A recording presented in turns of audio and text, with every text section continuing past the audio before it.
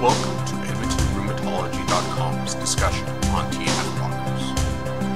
Biologics are a relatively new type of disease-modifying antirheumatic drug, or DMARD. TNF blockers are the most common type of biologic.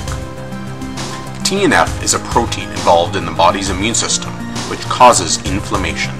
By blocking TNF, inflammation is reduced and arthritis improves. There are 5 different TNF blockers currently available. Infliximab or Remicade, which is given as an intravenous infusion every 8 weeks. Etanercept or Enbrel, which is given as an injection under the skin weekly. Adalimumab or Humira, which is an injection every 2nd week. Golimumab or Simponi, which is injected monthly. And certolizumab or Cimzia, which is injected every 2nd week. To date, studies have not shown any significant difference to say any TNF blocker is better than the other. Further, potential side effects and precautions are all similar. The benefits of TNF blockers include improvement in resolution of joint swelling, less pain, decreased stiffness, better day-to-day functioning, and a decreased risk of developing irreversible joint damage. What do you need to know prior to starting a TNF blocker?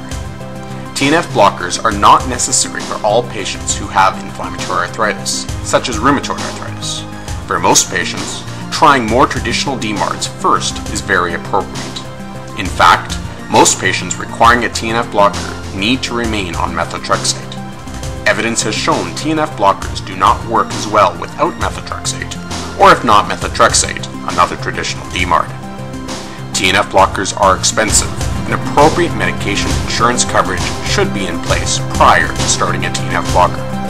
Your rheumatologist or his or her team will be able to help you navigate the insurance system to ensure you get the medication you need. Prior to starting a TNF blocker, you will be checked to ensure you have never been exposed to tuberculosis. TNF blockers have been shown to cause reactivation of TB in previously exposed people. If you have been exposed, this can be effectively treated and should not prevent you from receiving a TNF blocker. What are the potential risks of TNF blockers? Some patients may develop an injection site or infusion reaction. Patients on TNF blockers are at higher risk for developing serious infections. If you have a serious illness or fever while on a TNF, you should skip your scheduled dose until better. Always check with your doctor if you are unsure. TNF blockers may also not be appropriate for patients at risk for heart failure, certain lung problems, viral hepatitis, and neurological diseases. There may be a small increase for certain forms of cancer. There is no clear data to suggest whether or not TNF blockers are safe during pregnancy. Ensure your doctor knows your complete medical history. Also, discuss any planned vaccinations, as some may be unsafe while on a TNF blocker.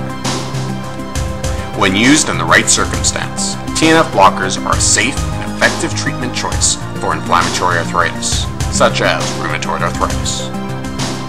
This has been a brief discussion on TNF blockers at EdmontonRheumatology.com. For more on TNF blockers, please read the information provided on our website and, of course, discuss it further with your doctor.